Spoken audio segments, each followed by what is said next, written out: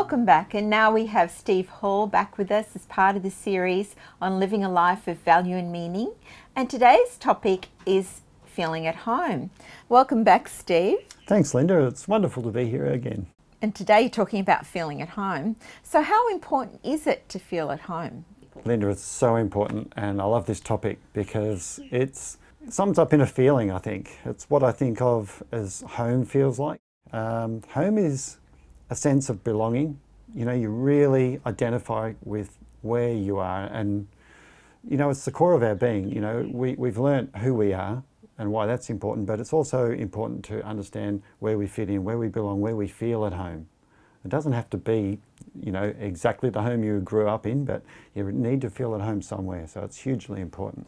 And why is it important in today's world, do you feel? Well, the world is changing, but Australia, I see that changing as well. You know, so much of Australia is a multicultural society, so it means a lot of people have left a land and a home somewhere else on a different continent to be here. That's step one. But now, you know, home ownership is something that is more like an investment and a way to grow an income at the same time and set yourself up for the future and all that. So home is no longer a house that you move into when you're young and you first get married and you keep building extensions on and it grows over decades. Now it's like we're more like hermit crabs, and we, you know, get a shell, and once we outgrow it, we move to another one and upgrade, and so it goes. So we can sort of lose that connection with where we might have felt we belonged, because our parents, they probably gave that sense of home to us. And when you go home, it's like, wow, there's a feeling to it. But later on in life, when you get to middle age or older, you know, your parents sooner or later are going to pass away, and you'll be challenged. And it's like, you could be searching for meaning and a belonging, and something's missing, you're not sure what, and it's this connection, this feeling of home. So it's really important that we've got somewhere we can identify with, as well as identify who we are. And that goes full circle.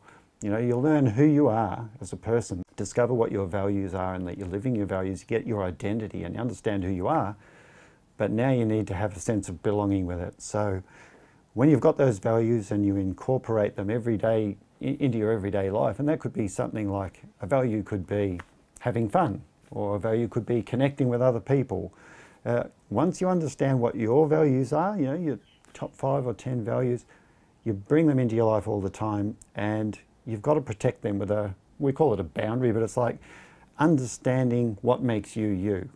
And so then you can disassociate yourself with any drama going on in life. You don't take on all the drama that's happening around you. You know who you are, and you can look at it and you can feel separate to it. It's like, I understand who I am now. There's drama there, there's someone in trouble. I can help them, but I don't have to get involved. I don't have to wear and take the responsibility of everything that's going on. I just take what's in my control. So doing that creates a sense of home in yourself. You start understanding who you are, and when you know that, you feel a lot more powerful, a lot more stable in life. And so no longer do you need somewhere like a home to identify with so that you belong there. It's like all of a sudden you can be in the middle of anywhere in the world, in the middle of any drama going on around you, and you'll feel a little bit more strong and calm in who you are, and you will have a sense of being at home. You've got all the memories that you're brought up with, all those lovely memories and emotions. You'll think of people that made you feel that way, but you will feel at home no matter where you are. It's like you're carrying it around with you. So it's very important.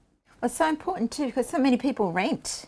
Yeah. Not everybody has a home base that they could call their home. Yeah. You know, once you have to move house, it's like creating that new home, isn't it? Exactly, and more people are renting nowadays for many different reasons, but it's like, isn't it so good to know that it doesn't matter where you are, what situation you're in, that you're going to feel at home no matter where you are. Like, it's really, really good way of living your life and feeling that certainty and sense of power. It's, I think we all need that.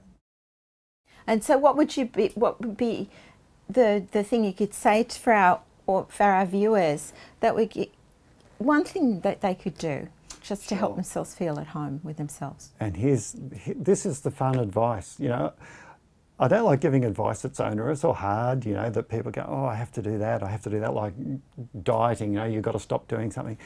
The advice for feeling at home is do what you love, you know, which are your values. What you really value doing are the things that you love to do naturally and you want to experience all the time. So make sure you live more in accordance with what you love yourself and bring it to life.